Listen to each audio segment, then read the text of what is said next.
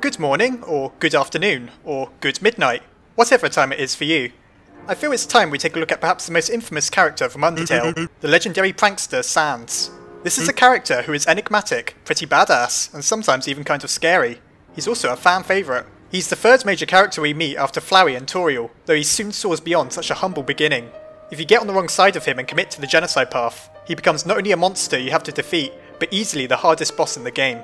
What's interesting about that, of course, is if you never complete a genocide playthrough, you'd never even realise how powerful he is. What makes him so powerful? Is SONS even really a monster? Why is he so popular? How does he get away with using Comic Sans, the most universally despised font in the world? Well, we've got a ton of stuff to get through, so this is probably going to be a long one. Let's see how much we can find out about SONS, the so-called legendary fart master. Yeah, that's seriously something he says.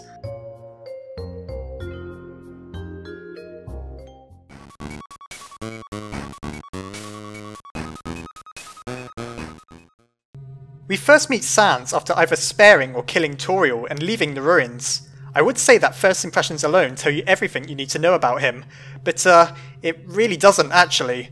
This first sequence is incredibly eerie, as you hear nothing but the ambient hum of who knows what as something lurks behind you in the shadows. When I first played through Undertale, I imagined the game was about to take an incredibly dark turn from this moment alone. The tension builds and builds, and I found myself wondering just what the heck exactly I'd gotten myself into. Then this happens.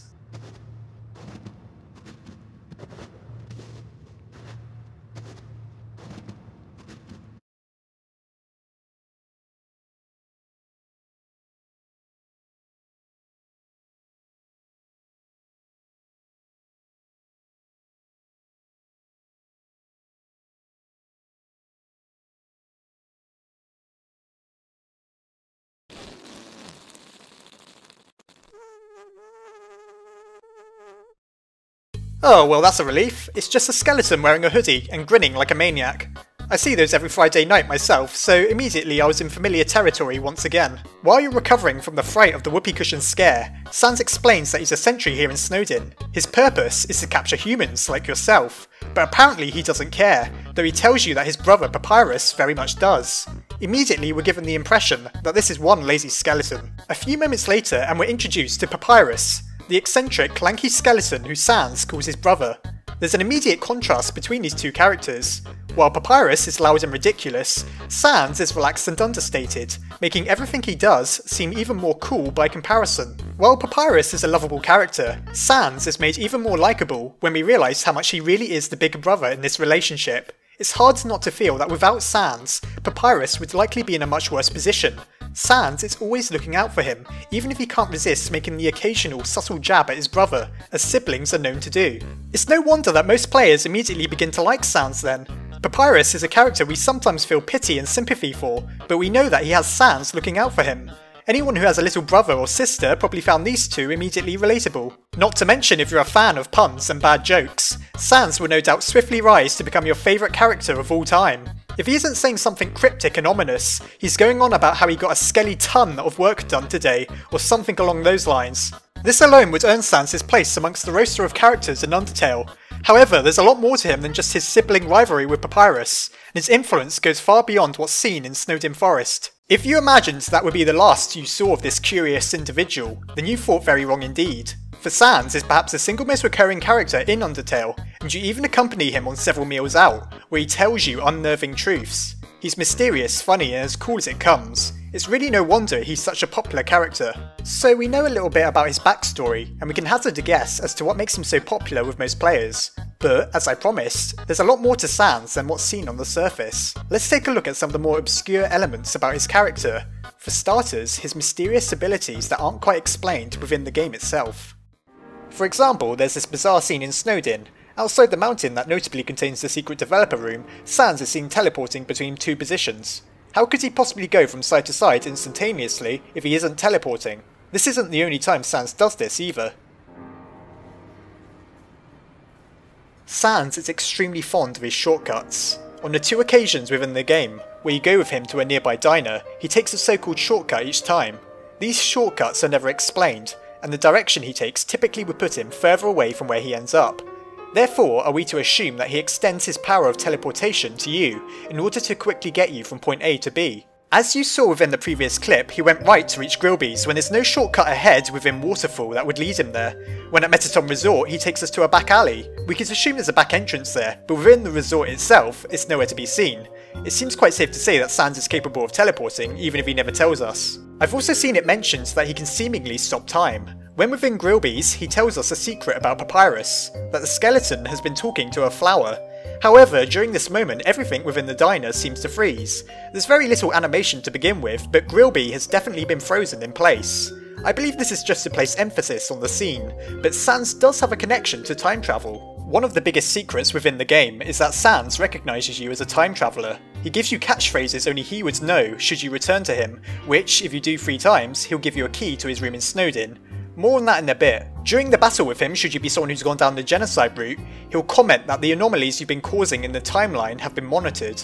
Therefore, if Sans can't control time, we know at the very least he does know how to monitor time. The we he references is still yet to be determined. Alphys perhaps, or someone else. While we're on the topic, it seems worth pointing out that during his fight, Sans explains it's his knowledge that you're going to end everything that makes him lethargic and unwilling to give things his all. Therefore, it's strongly implied that he isn't really a lazybones, he's just depressed. To be honest, I think I would be too, knowing that my fate is entirely in the hands of someone I can't trust. Well, good thing he can trust me, right?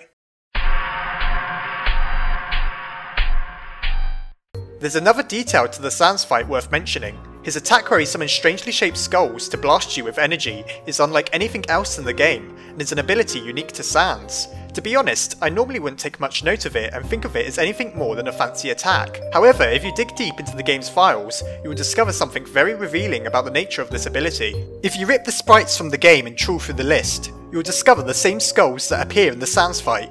They're called none other than Gaster Blasters, a name shared with the secretive Gaster, whose presence within the game is temperamental at best. Unless this attack was originally intended for a battle with Gaster, are we to presume that Sans actually has some relation to the mysterious character? While there's very little evidence to support this, there is one possibility. Returning to Sans' secret room, we find several very strange pieces of information. There's multiple photos of Sans standing next to people you don't recognise. Who could they be? Gaster? Other players maybe? There's also a strange machine that appears to be broken, along with blueprints written in illegible symbols. It's quite likely that these are wingdings, the same font that Gaster speaks in. We can only guess what the machine does. My guess is that it's his device that enables him to monitor time. As we know Gaster was the former royal scientist, could it be that he built it for Sans? There's one last notable detail within the room. In one of the drawers, Sans has a badge. Hopefully it's not the Franklin badge from Earthbound. In my theory video that suggested that the undead monsters were formerly humans, I explained that Sans is likely the soul of justice. If that's the case, that means he owns the cowboy hat and gun found in Bratty and Catty's shop, as well as during the fight with Photoshop Flowey. Therefore, I don't think it's a stretch to say that this could be a sheriff's badge. Though of course, this is just my speculation. It could be anything, just once again, hopefully not the Franklin badge. So those are the facts. As for theorising about Sans, we could go on for hours. As much as I like a good theory, I'd rather not do that. We're not quite done though. During my research, I stumbled across something that really shouldn't have been seen. Photoshop Flowey is kind of scary. Meeting Charo on the genocide run is a fair bit worse.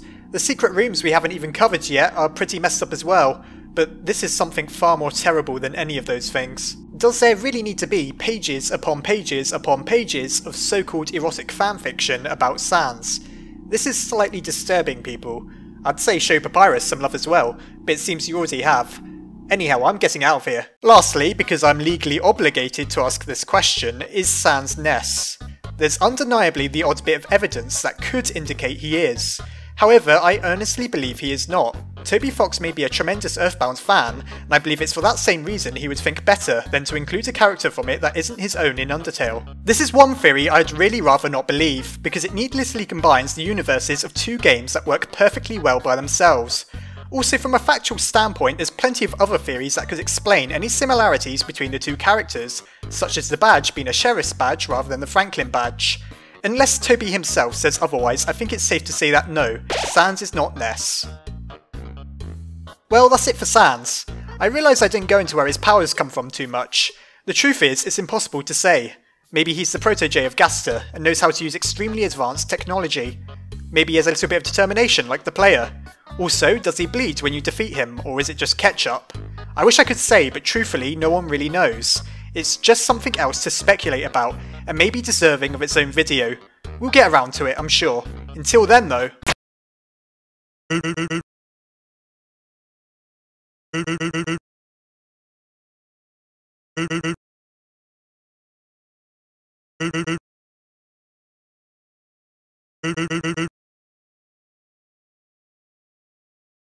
I'll see you next time. Where did the time go?